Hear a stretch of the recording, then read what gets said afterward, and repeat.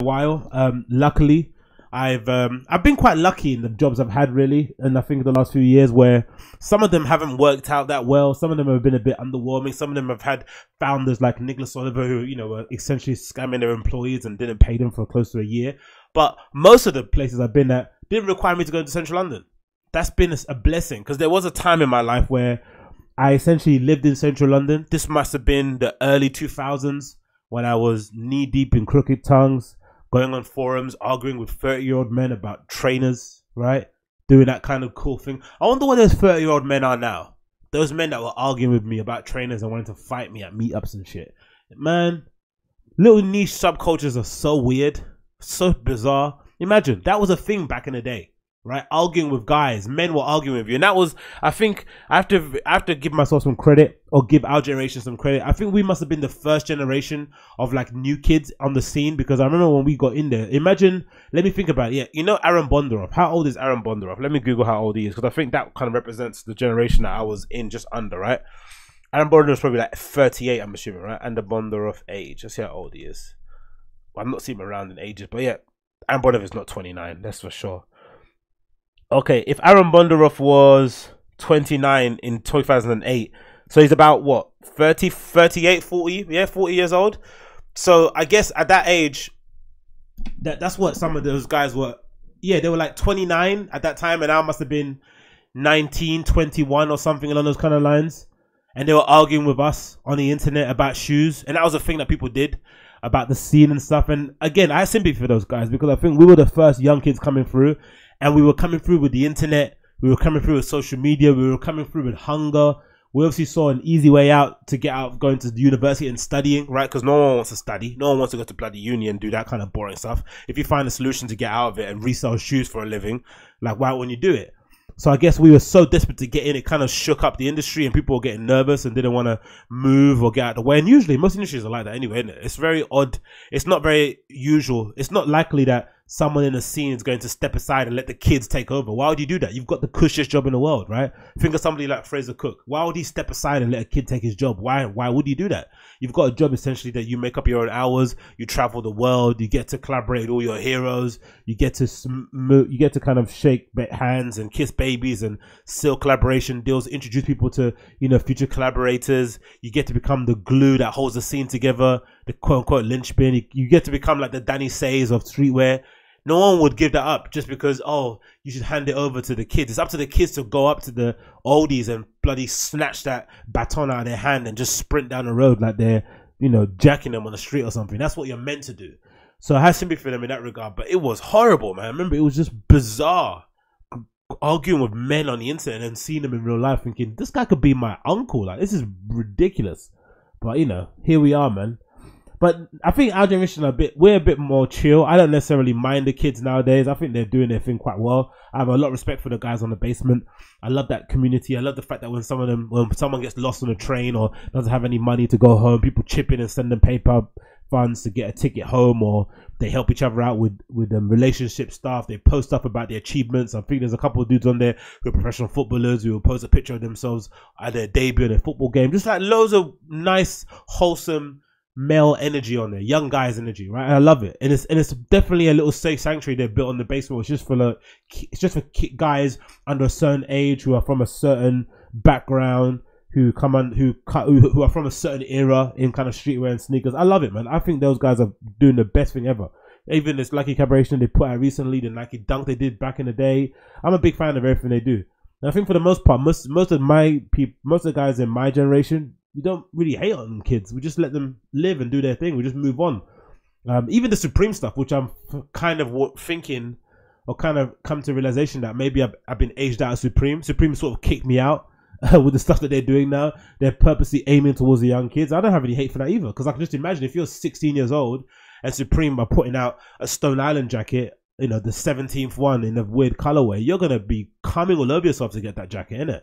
Right? If they make a Nike collaboration full of leather and swooshes and, big logos everywhere, you'll be on it like Sonic, right? A Dead Prez collaboration, you probably don't even know who Dead Prez are, but you're just going to buy it and then Google them later. Because I remember that's what we used to do. When we used to watch skate videos and there was a cool soundtrack, you'd find out what the soundtrack was on the part that you was interested in. by going on a forum, and then you just go and listen to a whole back catalogue and then pretend on the forum like you were up on it. Oh yeah, I know about the Smiths. Like I found out about the Smiths through skateboarding. Like legitimately found out about Smiths through skateboarding. Like, do you know what I mean? Like I wouldn't find out about them regardless of that, and then had to pretend on Sidewalk forum that I knew about them from beforehand. So yeah, I don't have any hate towards that. Oh, I think it's brilliant. I think it's great to see, but I can just imagine how much of a shock to the system it must have been for the generation above me when I was coming up to see all of us just, you know, queuing. Because I think we were even the first to really queue overnight. It wasn't a thing back then because there wasn't that big of a demand, right? I think of an Aaron Bonderos generation. There wasn't that, people weren't queuing as much as they were when I got in. They were queuing, but not as much. Like the demand wasn't that big. The subculture of streetwear or sneakers wasn't as big as it is now. I remember the biggest queues we used to see were definitely in Asia. China and Japan were definitely the biggest queues, but mostly, again, they had smaller accounts, not a lot of people buying the stuff, and in general, the queue is sort of like the way to shop in Japan, right? They've been queuing since the 80s, so I mean, they love a good queue out there, and they're fairly orderly. There's no, like, you know, masses of McDonald's breakfast piled up in a corner somewhere, which we used to always do. But I missed that, man. I missed that. It was so much fun queuing in the morning.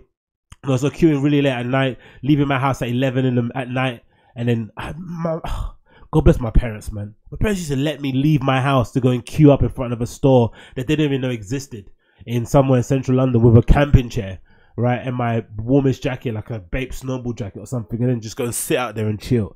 I wish actually once I went out there, I wish I had this jacket. Have you seen this jacket from the Matthew Williams and Nike collaboration? I wish I had this when I was going out there and doing my bits and pieces. This would have been very, very warm. This jacket that Matthew Williams has done. It's the second one in it, right? Second collection, whatever. I think it's the third collection, actually.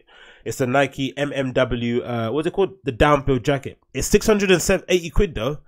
For a Nike jacket, it's a bit nuts, but it looks fucking gorgeous. It's so warm. You know, the Arsene Wenger jacket, the big, long one, but that looks bad, isn't it?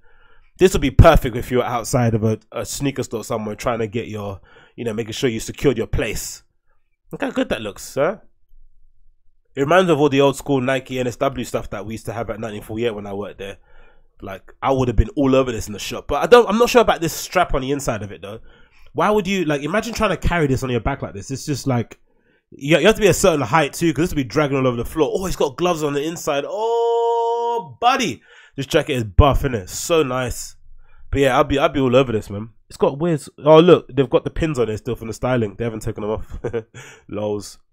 This guy's so skinny he can't fit into tights. That's a madness, isn't it? Being a model is mad. But it looks good on him though. But I wouldn't have the strap on it here. Like, it just looks a bit strange. Has it got the same buckle that Alex usually wears? Yeah, they have. But yeah. Big up the Q days, man. The old Q days was the best. I flipping loved it. I miss it so much. I wish I could go back to that era again someday soon, but you know, unfortunately we've moved on now. We're all older, we've all got full-time jobs, and queuing now would be a bit of a ridiculous thing to do unless it's something that you had to queue for. And nowadays, if you want to, basically the queue is just raffles and stuff in it now, isn't it?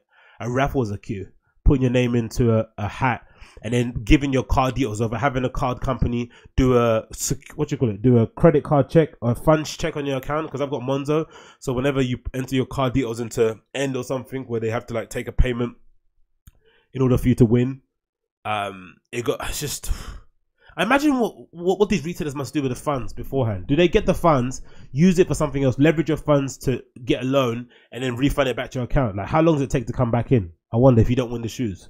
But yeah, mad times, man, mad times. I miss that era, I really do. Made some good friends. But that's a good thing. I really savor from that era. So friendships I had from there, I still have them from now, maybe apart from 2 or 3 people who I wouldn't care if they died tomorrow, but for the most part everyone else I'm quite friendly with, I'm quite cool with, I'm alright with. If I see them around, it'll be like, it'll be like back when we were 21 again, which is great.